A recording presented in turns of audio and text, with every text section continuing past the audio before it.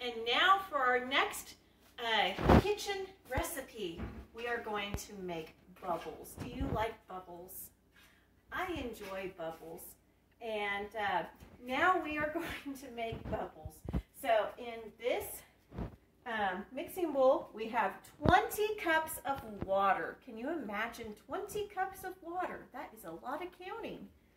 And in here, we have 2 cups of liquid detergent.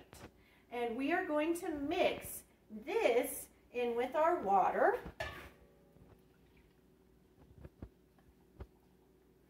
And 2 tablespoons of sugar. This is not an edible recipe, in case you wondered. But bubbles are a lot of fun. So now we mix this all together.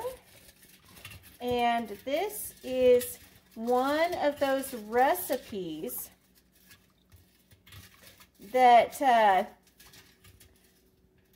have you ever seen those kiddie wading pools that they sell at Walmart? You could get one of those and you could put a little platform in the middle and you could have some strings attached to a hula hoop and you can pull the hula hoop up and down with this in the moat around you and it'll make a giant bubble around you. And or you can make your own bubble wand out of a hanger.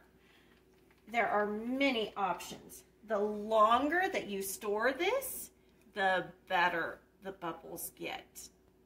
And so we are going to store ours in some old peanut butter jars. And that is what we will work on right now.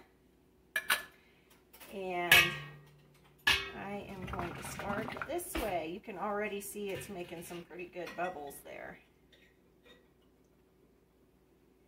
So I am going to continue like this.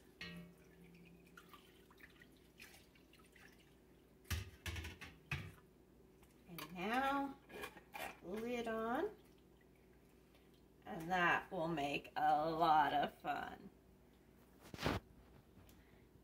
And we will do the same with the other jars. You can cut